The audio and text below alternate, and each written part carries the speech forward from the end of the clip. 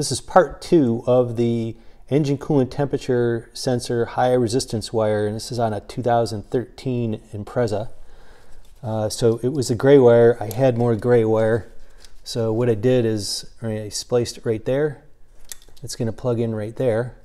I had some old harness left over from another car to make it look stock.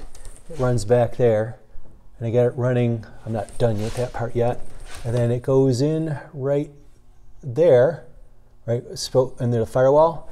I was going to have it going in under there, but and you can see there's a part where the brake line's going too, but that portion is too difficult to get to, and this works just as well. So I'm going to show you where it is underneath.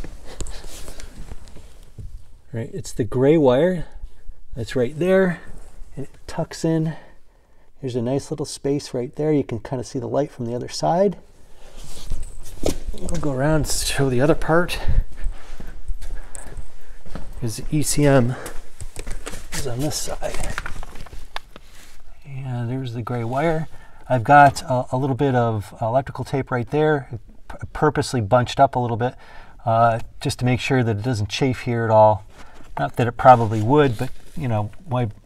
And then you see that there's the ECM, and so I retaped it into there. Of course, it's not just taped. It is spliced, but you use tape not to hold together wires, but to hold together bunches of wires, not, to, as a safety measure to put things together.